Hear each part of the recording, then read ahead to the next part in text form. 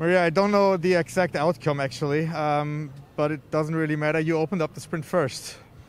Yeah, I had the switchback with 1.6 to go. There was a little bit of a gap with the first 6 riders. I had to close it. It was a big effort.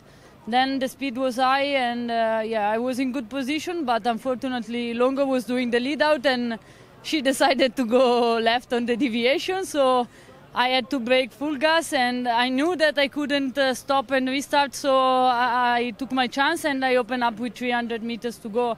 I knew it would have been difficult to get a super good result, but that was my only chance and I took it. Then if it's a 6th pace, I take it. What goes through your mind in the moment when Elisa goes to the left? Yeah, you know, we worked 180 kilometers to get to this final 300 meters and a lot of things can go wrong, and today we had pretty much all of them with a huge crash and big chasing.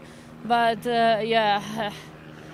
it's sprinting. It's like this. So you always need to have 10 eyes. You were in the crash as well. I think you were underneath some of the other riders, but you're fine. Yeah, I almost managed to stop, but then they were coming with so much speed behind and they hit me. But luckily, nothing serious, and I hope also all the other girls are okay. Thank you very much. You're welcome.